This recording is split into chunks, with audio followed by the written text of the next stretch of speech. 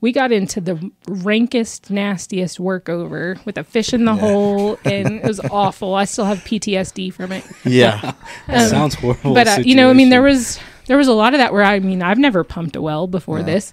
I kind of knew what you're supposed to do, but I had never done it myself. And so really during those 2 years, I figured out how to do a lot of things that I had not had an opportunity to before.